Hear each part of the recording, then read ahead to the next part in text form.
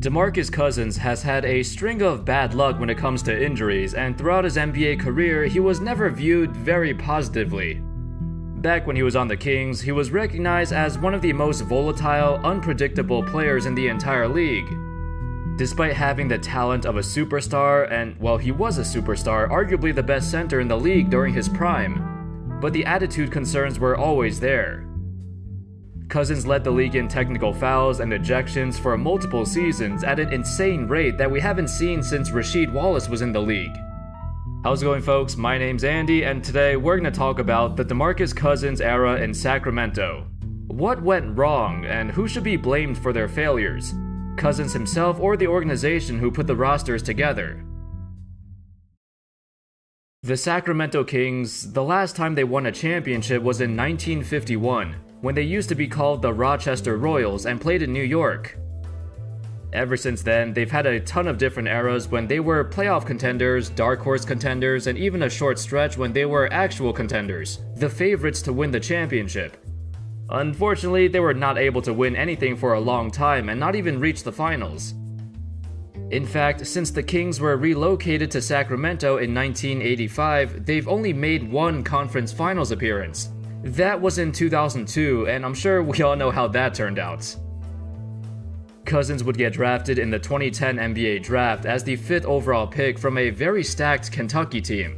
Coming in, scouts described Cousins as a man amongst boys at the college level. Cousins' combination of size, length, and strength is simply unparalleled at this level of competition. There are only a handful of players that can even match up with him from a physical standpoint. Once he gets the ball where he wants it, Cousins is more than skilled enough to know what to do with it, showing quick feet, terrific footwork, excellent body control, and fantastic touch to finish off plays.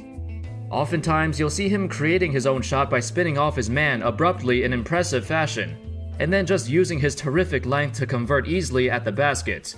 Although he isn't the most explosive guy you'll find in terms of his ability to play above the rim, this aspect of his game can probably be improved as well.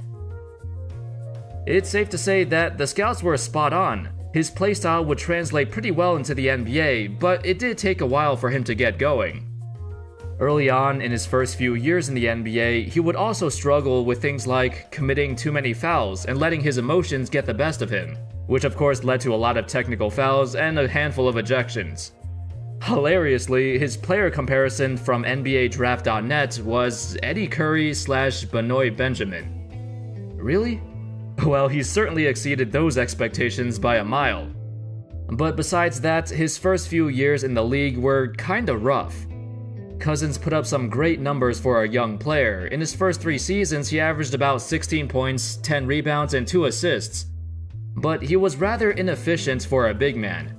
He shot less than 45% from the field and had an overall true shooting percentage of just 50%. The average true shooting percentage for a center during those years was 59%, so Cousins was well below the league average. For his massive 6'11", 280-pound frame, long arms, he was quite underwhelming at finishing around the rim.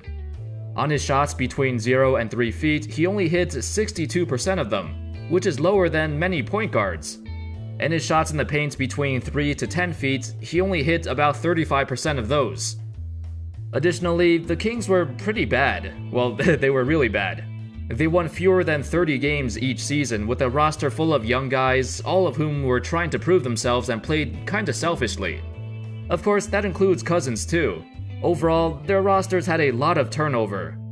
From guys like Tyreke Evans, Jason Thompson, Omri Caspi, to John Salmons, Isaiah Thomas, Marcus Thornton. Most of these guys were really young, but they burned out really quickly with the Kings, and got traded away or let go in just 2 or 3 seasons. However, starting in the 2013-14 season, Cousins' 4th season in the NBA, things started to get better. Under new head coach Mike Malone, Cousins was able to develop a great relationship with him, and he was the first coach who Cousins really respected. Malone knew how talented Cousins was, but his emotional outbursts and short leash always held him back. But not now. Malone immediately made Cousins the main focus of the offense. His usage rate skyrocketed to 32.7%. That was second amongst all qualified players, right behind Kevin Durant's 33%. And Durant won MVP that year. so Cousins' usage rate was about the same as an MVP level player. The Kings also acquired Rudy Gay from Toronto, and now the Kings had 3 players averaging over 20 points a game: Cousins, Thomas, and Gay.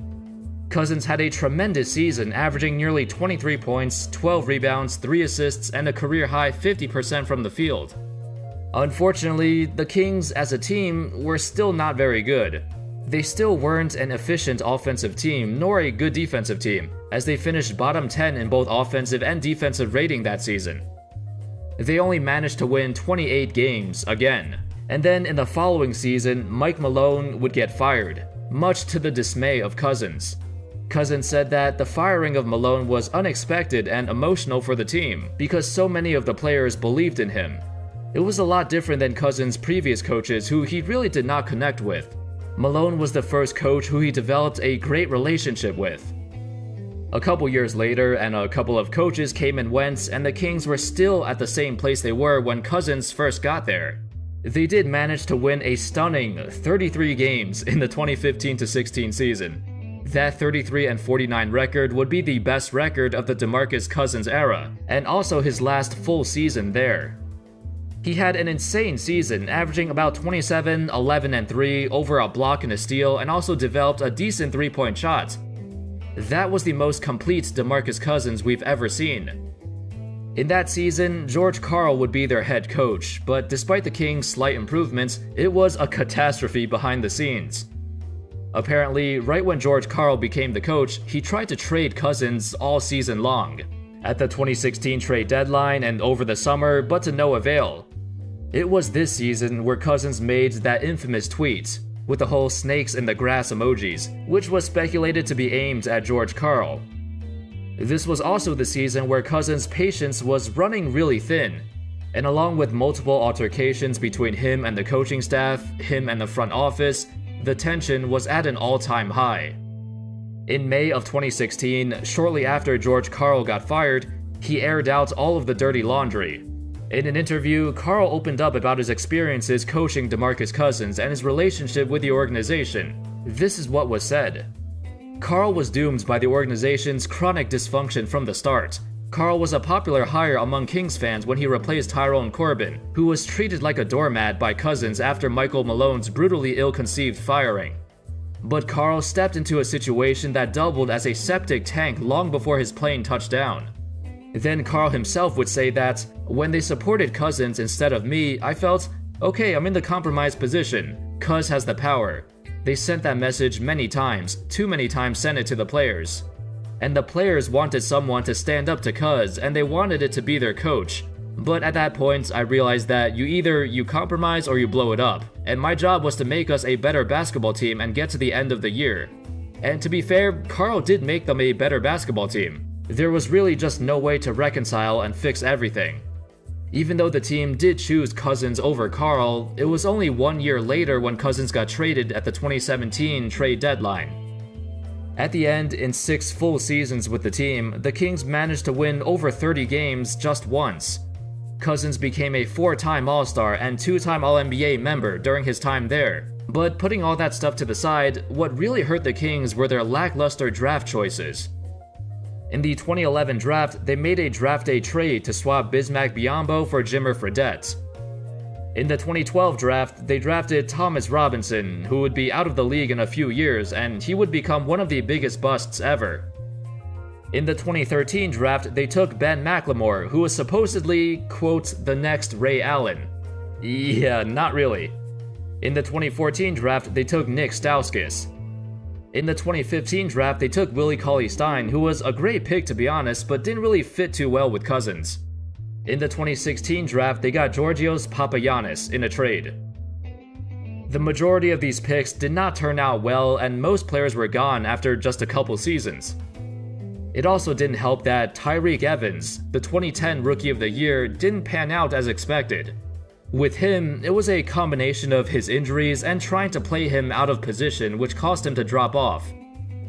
All of this, combined with the uncertainty and instability of the Kings organization and coaching staff, that's pretty much why the Cousins era in Sacramento was a major disappointment. Not all the blame should go to Cousins himself, as he blossomed into a legit superstar, although there were situations where he could have handled it better. And that's all, folks. That sums up the story of the DeMarcus Cousins era in Sacramento. It was filled with a ton of highs and lows, well, mainly lows, but it was one of those eras that make people think, what could have been done differently? A lot could have been done differently, mainly through management, culture, and drafting better players. Organizations start from the top down, so if the players don't get along with the coaches and the front office and things like that, it'll never work out. Thank you everyone so much for watching. Let me know your thoughts on this era. I hope you enjoyed the video, and as always, I'll see you next time. Peace.